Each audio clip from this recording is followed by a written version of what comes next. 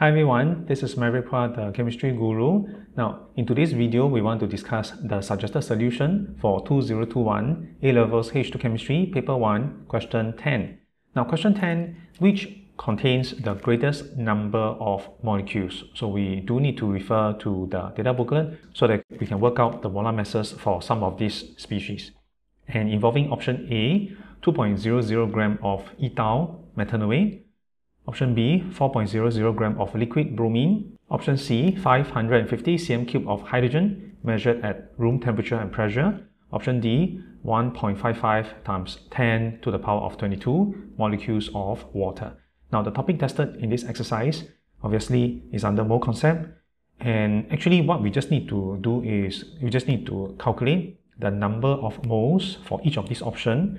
Then we will be able to determine which one of them will have the greatest number of molecules. We don't really need to calculate the number of molecules for all our options, because if you have greater number of molecules, then naturally we will have greater number of moles. And we are more familiar with calculating number of moles, and it is a lot more straightforward. So what we do is we try to calculate the number of moles for each of these options. The one with the greatest number of moles naturally will have greatest number of molecules. So we can do by calculating number of moles instead. So let's run through option A, 2.00 gram of ethyl methanoate. So we do need to be able to draw out this ester, ethyl methanoate. The acid portion will be methanoic acid, 1 carbon acid, and the alcohol portion will be your ethyl group. So basically this is the structure for your ester ethyl methanoate. The molecular formula for ethyl methanoate will be C3H6O2. So we can work out the molar mass for your ethyl methanoate. This will work out to be 74.0. Alright, so once we have the molar mass, I can determine the number of mole for A, which is my 2.00 gram of ethyl methanoate. The number of moles will be mass in gram over molar mass, 2.00 divided by 74.0. The number of mole for option A will be 2.70 times 10 to the power of minus 2. Now option B, 4.00 gram of liquid bromine. Now liquid bromine, this is a Br2 molecule. Molar mass, we can work this out, 159.8. So the number of mole for option B will be same thing, mass in gram over molar mass, 4.00 divided by 159.8. I'll get 2.50 times 10 to the power of minus 2.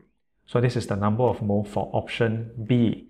Next, option C, 550 cm3 of hydrogen measured at RTP. Now we do know that the molar volume is 24.0 dm3. Molar volume, it is the volume of 1 mole of any gas measured at room temperature and pressure. So given the volume 550 cm3 of hydrogen, we will be able to work out the number of mole of that volume of hydrogen at that condition. So number of mole for option C will be the volume 550, but we do have to convert it to dm3. So 550 times 10 to the power of minus 3, convert 550 cm3 to dm3 over 24.0, which is the molar volume of your gas at room temperature and pressure. So the number of mole will work out to be 2.29 times 10 to the power of minus 2. Finally, involving option D. Now option D, 1.55 times 10 to the power of 22 molecules of water. What we are doing is we are converting this to number of mole. Again, you notice for option A, B, C, it is easier for us to just determine the number of mole. Then for option D, we also convert the number of molecules to number of mole, because if we compare quantity based on number of mole, it is a lot more common and is a lot more straightforward. So what I do is I convert this quantity of water to number of moles. Number of mole for option D will be 1.55 times 10 to the power of 22 over Avogadro constant, which is 6.02 times 10 to the power of 23. So this will work out to be 2.57 times 10 to the power of minus 2. So we have actually effectively calculated all this number of moles. Then we can do the comparison and we can compare which has the greatest number of molecules, which also means that yes, the greatest number of mole. So option A, the number of moles is 2.70 times 10 to the power of minus 2.